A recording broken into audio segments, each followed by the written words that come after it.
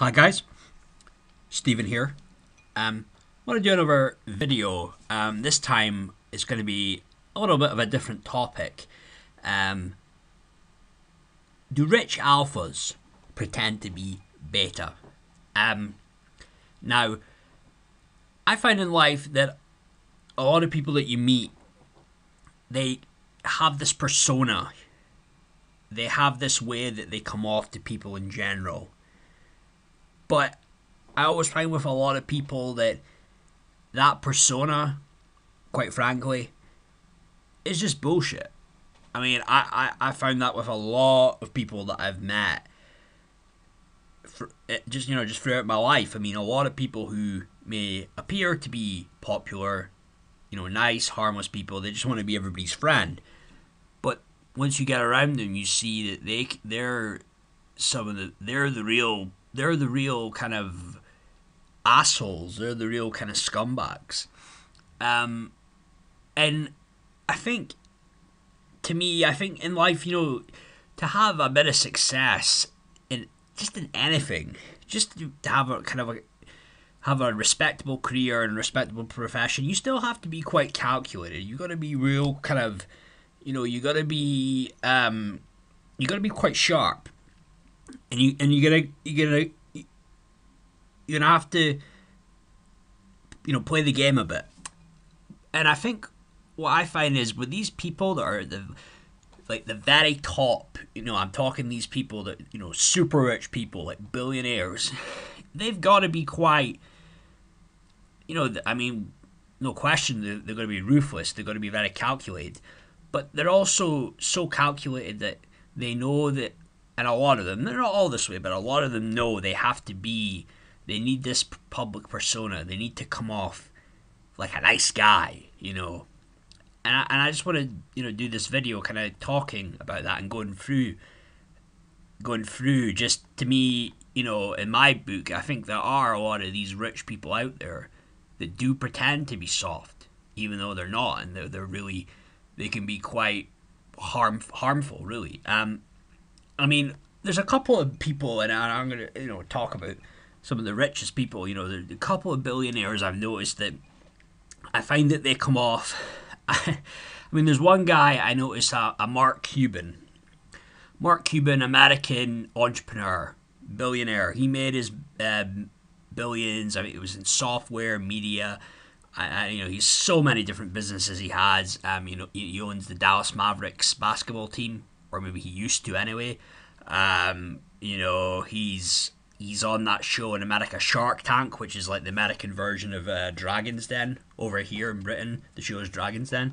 Very successful guy. But I just noticed when I watch interviews of his, he can come off very, like, he talks in quite a soft way, which to me, when I hear it, I'm like, I don't know, you don't come off to me like you're this soft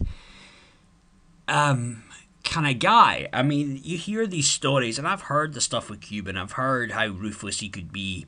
You hear the stories of, like, when he's at these basketball games for his team, and the constant, he's getting fined. The referees are kicking him out. The way he's just, it's almost like he comes off like he's the manager. You know what I mean? Like he's the coach. And yeah, he comes off like this real, just like dominating kind of guy. But when I've heard him talk in interviews, very kind of soft spoken, and the content's not necessarily soft. You'll remember saying stuff like, anybody who takes out a loan for a business is an idiot. Diversification is for morons. And these are just his opinions, and I'm not saying I entirely, disagree with them. But, I it's just this thing that kind of like, it just stands out to me. I'm thinking to myself, nah, you don't really talk this way in real life. You don't talk this way when you're out with your buddies or you're out do whatever at the weekend. Nah, I don't buy that. There's another guy by the name of Bill Ackman. Some people might know that name. Not everybody might be familiar with him. American billionaire, Ackman. I think he's early 50s. He's a hedge fund guy. Made a lot of money, and I think one of his specialties is he shorts companies. He doesn't go long. He shorts.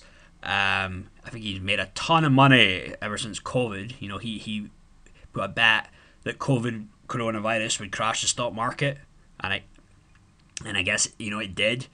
I think he had a 27 million bet on that, turn it into a billion. Just crazy, the the money that you can make. But he's another guy. I mean, Ackman's another one. When I hear him talk, I mean, Ackman. The thing with Ackman is that soft looking dude. He's like dude that he if he's gonna beat you, he's gonna beat you with his brain. You know what I mean? He wouldn't have been that dude back in the day that was getting in fights at school. If anything, he might have been that guy that got bullied. But Ackman, at the same time, yeah, he does talk soft, look soft, but the thing is, sometimes when you hear him talk, there is still that thing of kind of like, hey, I'm the boss here, I'm the man. Like, I've noticed that, but it's very subtle with him, fairly subtle. But I mean, he's a guy. I know he had an issue with another. I mean, Ackman's Jewish, and I think he had a problem with another Jewish hedge fund guy. I think his name was, if I want to recall it, so you remember Carl Icahn, another big successful guy, and something went wrong when they went into business together, and something went wrong, and then they got in a real spat. I think there was a whole big argument about it on CNBC, which would have been great for them when it comes to ratings and stuff like that. But he definitely is another one to me from as far as like real rich people who. But the thing is, I don't know if you could really say he looks like an alpha. When you look at Cuban, you would say, yeah, alpha.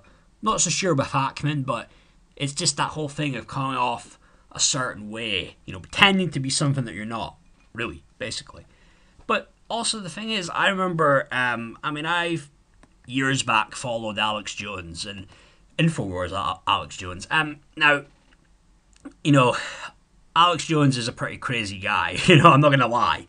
Alex Jones is also a very intelligent guy, like he knows his stuff. If you didn't know what he was talking about, I don't think he would have all these different like people in politics, like Republican senators would talk to him, or Trump would talk to him. If he was just a total, nut job, like a total, what did they call what did they say, tinfoil wearing hat, whatever it is. But I think if he didn't know what he was talking about, people wouldn't fuck with him. But Alex Jones, I mean, he's talked about this before about how all these rich people that really, when it's really in what in his theory is it really is just training. They have been trained to talk that way. They have been trained to talk in that soft way. To talk in a certain way where it's like they appear harmless, they get you to like them, but it's more to do with, they say, he's talked about how there's these studies that they say that when it comes to like this real physical kind of like aggressive male activity, that people are in kind of, I don't know what it is, but naturally, and some it's weird to say that natural, but it's like they're intimidated by that, and so they advise these people not to real talk in a real aggressive way, to tone it down. Which I could believe that. I don't think it's too far fetched of a using the air quotations conspiracy. But listen, I mean, I'm not fully down with all the Alex Jones conspiracy theories. I'm not, fully down with the whole Bilderberg conspiracy, or even with David Icke, the whole, thing about the world being run by reptilians. But I could take some of their stuff and I could be like, yeah, there's some truth there. There's a fair bit of truth there, even. I mean, I think you gotta kind of like, once you get older, like, kind of like, I feel like you gotta kind of like step outside the matrix, so to speak, and not just believe everything that, that you hear on BBC News, Sky News, whatever, CNN, Fox News even. You gotta kind of step out and look at like all different other types of, alternative media. But also, I mean, you take a guy like Warren Buffett, right? I mean, Warren Buffett just like looks harmless. You know what I mean? He looks harmless, drinking cherry coke, eating ice cream. And to me, in my mind, it's just like there's no way he can be like that when he's the richest. I know he's not the richest man in the world anymore, but he was like he's like third richest man, fourth richest man. I don't believe you've gone through your whole life being that way. I mean, and just other things with Buffett, like Buffett, avoids paying taxes, but then he wants the middle class to pay more. Just a lot of hypocrisy there. But the thing with Buffett is, when I see him and I see him talk, it's like, I want to believe it, because there's that respect there. I have that respect there for Buffett, for what he's achieved. But And I feel like Buffett, there is a side of him that's just a real kind of like I mean, the whole thing of him getting a McDonald's every day and watching the pace. There's just something kind of like I find it's something amusing about. I find it real kind of amusing or bemusing. I don't know, but it's just I want to believe that side of him is authentic, but then there's also that side of him that could just be one big fucking act. I don't know, but I wouldn't even say he's the worst. But I mean, the thing is, there's definitely that facade there with billionaires.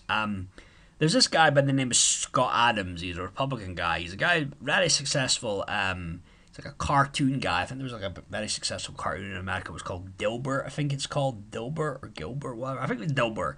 But Scott Adams was pointing out that billionaires really they lie when they say that their secret to success is passion. Because that's just like a nice thing to say.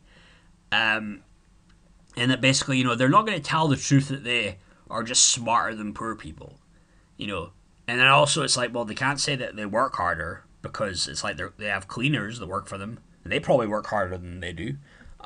Also, they can't really say it's luck because then if they say it's luck, then nobody, is going to want to do business with someone who's just lucky. So the easiest, the best answer that can they really give is just passion. Because anybody can have passion, So there's obviously going to be a lot of bullshitting there when you're dealing with people like this. And it's also another thing I've noticed is like a lot of these billionaires, they'll do these TED Talks, and there's all stuff I've heard about that before about how planned out it is and the training that these guys get for it. And the TED Talks does kind of, in a way, kind of come off a bit cultish in my book. They were kind of interesting initially when I first came across one or two. I never really could be bothered watching that many, but the thing is, I feel like TED Talks now, it means shit, really. It's like any Tom, Dick, and Harry could have a TED Talks now. I mean, it's become kind of, I don't know, a parody would be the right way, but it's kind of become watered down, the whole TED Talks thing. But, I mean, and there's another guy that, I've got to mention him. Bill Gates.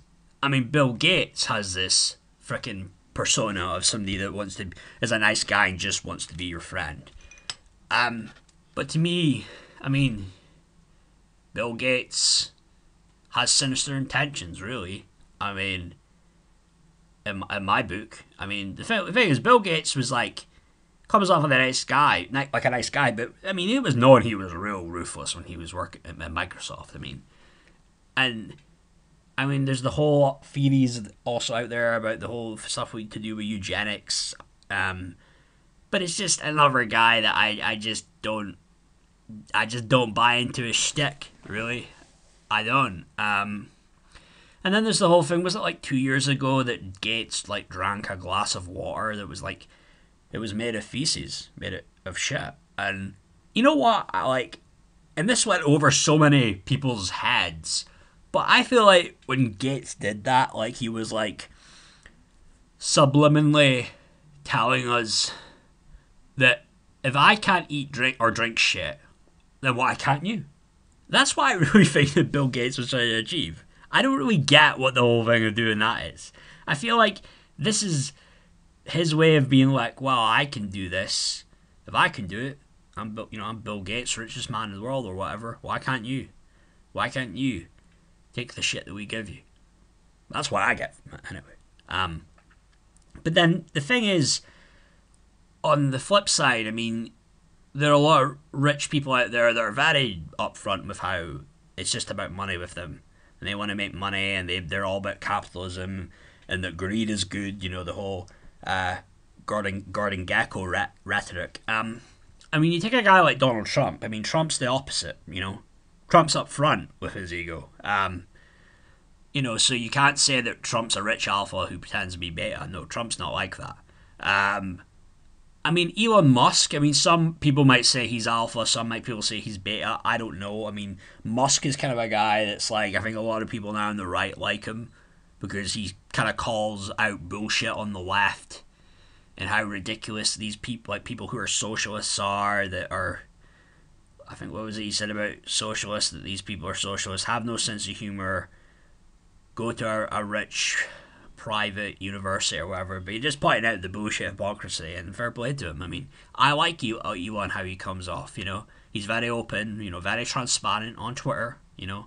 He's very open with people, you know, and then I like that. I like how he kind of like wears his heart on his sleeve. And also, I think Musk really genuinely wants the little guy to go on and do well. I mean, I think he's like a champion really for kind of like the little guy, that he wants them to go on and make a lot of money. It was just when the stuff, the whole Dogecoin thing and the Wall Street bets, he seemed to be really behind that. Yeah, but I think, you know, in closing though, I mean, there's no doubt a lot of these rich dudes that you may think look kind of like strong and tough, it's like they're putting on this act. When you see them, you know, in public, it's you know, they are pretending to like be beta males, so to speak. But also, I mean, this could be also applied to just people in general. You know what I mean? It's just like a perception thing. That's how the game is with so many people. It's just perception, this bullshit perception game. But the thing is, I think it's not just a case of to do with rich people pretending to be something they're not. Yeah, I mean, I think it's, or what I'm trying to say is not just simply a case of people trying to be like come off like they're beta, even though they know they're not. I think it's just the whole idea of people trying to pretend to be harmless. That's the thing that we really have to look out for those people and watch them, because there's an agenda there. I think there's so many people who have that put on that front of, hey, I'm a nice guy, hey, I want to be your friend. It's just, there's an agenda there. They're wanting to get something from that. They're either looking for control, they're just looking for something, something out of you. I mean, I don't know. You just have to watch out for people like that. There's always an agenda, and certainly with a lot of these rich billionaires, you know, you really just have to think, nah, you're not this kind of nice guy, and you certainly don't, you know, care about me. It's not like you're coming over to my place giving me all this money, and then, you know, you hear always that stuff to do with charity, and there's the whole thing that can be the whole stuff to do with getting tax write-offs and what have you. There's always can be an agenda there with a lot of these people, but yeah, you just have to, you know, and like I said, like, overall, it doesn't necessarily apply to rich people. It can apply to anyone in life. That there's a lot of people out there pretending to come off harmless and pretending to come off like something they're not. But yeah. Anyway, guys, this is my interview. Interview? This is my video. Do rich alphas pretend to be beta? Hope you like it. Thanks, guys. Take care. See ya.